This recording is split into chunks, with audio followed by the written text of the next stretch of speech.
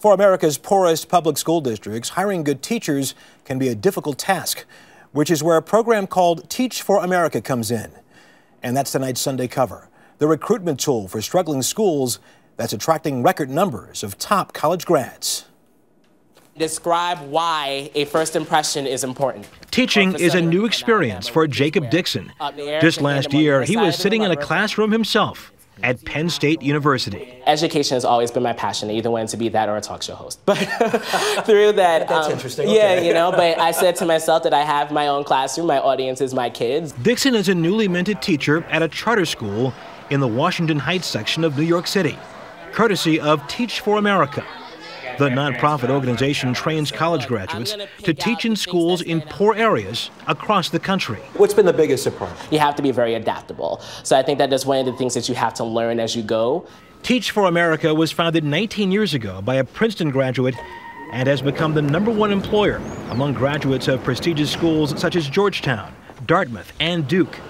So, along with the recent surge in applications, getting in can be as tough as applying to those elite schools. I loved writing the letter of intent. Sarah Pewlett, a senior at Columbia University in New York, is applying to Teach for America this year, but she has some serious competition. I'm a little bit nervous. It's always been tough to get accepted to Teach for America, but this year, as the economy tumbles and unemployment rises, applications have gone up almost 30%.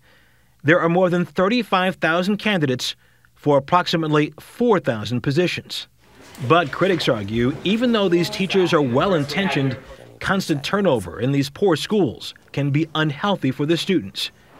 David Stanley, a recruiter for Teach for America, doesn't see it that way. What if every senator, what if every leading lawyer, what if every corporate CEO in this country had spent even just 2 years teaching in a low-income community?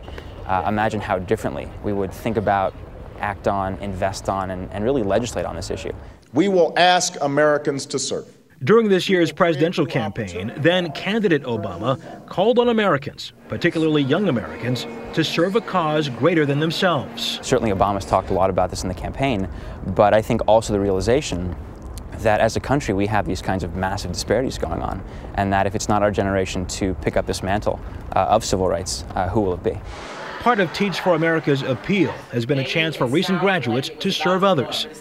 But many college seniors also see it as an elite credential for the next step in their careers. But at the end of the day, what do you hope to get out of this program? I would hope that I would get the classroom experience to go into policy and stand shoulder to shoulder with elected officials.